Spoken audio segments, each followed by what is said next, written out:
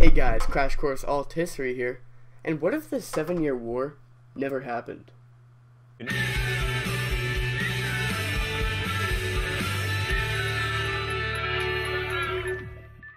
But first, what was the 7-Year War? The war lasted between 1754 to 1763. Yes, that is a 9-year time period, but that's when the first fighting started to happen, not the actual declaration of war.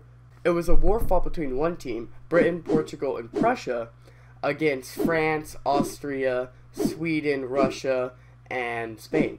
So the war was fought because of territorial disputes. For example, in North America, George Washington, you might know him by the way, he led an assault on French forts in the Ohio Valley that were building in an area where, who knew who really owned it. The colonists wanted to move west to get more living space because in the 13 colonies it was getting quite packed. Well, for 1756 population standards. On the other hand, in Europe, Prussia had just recently conquered Silesia in modern-day Poland, which was Austrian territory. So the end result of the war was a British victory. Hooray!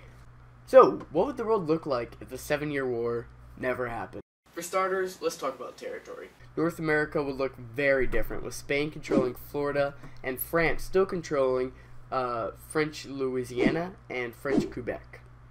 France would also keep their territory in West Africa and also in India. Now let's talk about the effects that wouldn't happen.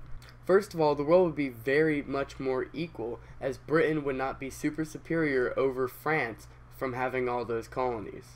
Them dirty Brits, always taking everything. Also, since Britain didn't get the French Indian colonies, India would be very divided, because it was the kicking out of France that led to the Britain's full control over India.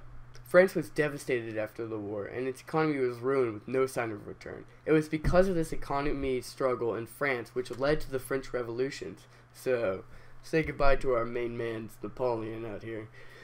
Because of this, France would have stayed a monarchy. Sorry about this next one, Americans, but the Independence War was caused by the 7-Year War. Yes, Britain won the 7-Year War, but wars are never won without sacrificing money and manpower. After the war, Britain was put into deep debt after all the loans it had to pay back for the war. So what did Britain do to pay back the loans? They started to tax their colonies a ton. So say bye-bye to that U.S. independence and that Tea Party, which I was never invited to, so sucks to suck. So in real life, when the UK lost the 13 colonies, they had to look elsewhere to recover their loss, like in places like India, Africa, Australia, and New Zealand, to get more colonies there. But in our situation where the 7-Year War never happened, they would have had more focus on North America, and all that colonization would not happen to the same extent because it would have been putting most of their focus into North America, which is where all that dough was coming from.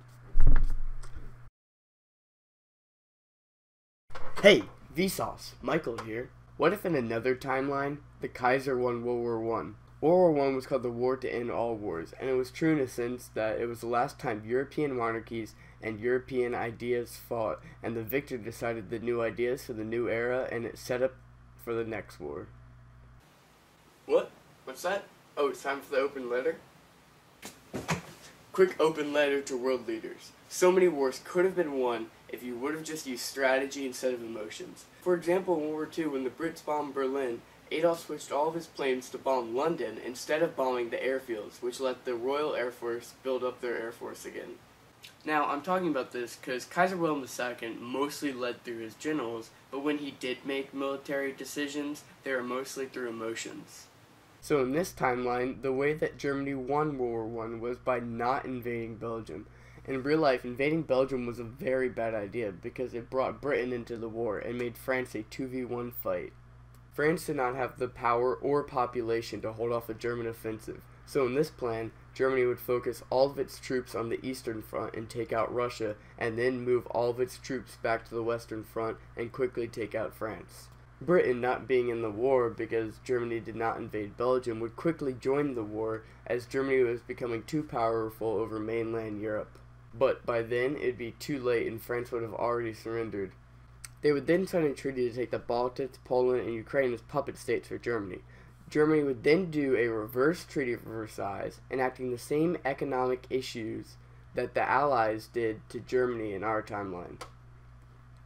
Because this is the second time France has lost to Germany, and now because of the economic turmoil, France will likely go into civil wars and most likely become socialist. Germany, wanting to be a big boy and wanting to be like the other European empires that had tons of colonies, would most likely take colonies from France and Britain, and they would form something called Mittelafrika. Since the U.S. never joined the war, the huge German population in the United States would cause a huge influence on American culture. In real life, the United States joined the war, causing many German Americans to get harassed and humiliated, causing them to throw out their heritage. Because of this German win, it would lead the way for the 20th century to be a German century, instead of an Allied/United States one. This win by Germany let the world know that monarchies were still relevant, and it would cause a huge ideology shift, as World War I did in our timeline. This war decided who would rule this century, and if Germany won, then we would live in a very different world today, because the Nazis wouldn't have existed, and things like the Pakistan and Israel war would never have happened, because the Jews would have never had a reason to leave Europe. Also, in this war, there would no longer be a Cold War because of Russia and the US not being as powerful as they would have been. Also, since there never being a Cold War, we might have never made it to space or had GPSs. But all in all, today the world would be very German centralized, just as the US is in our timeline. Thanks for watching Crash Course Alt History. The show is produced by, well, everything's done by me. And as they say in my hometown, Constantinople was taken, Byzantines were hating, Istanbul, it was their haven, yeah, Europe was shaken.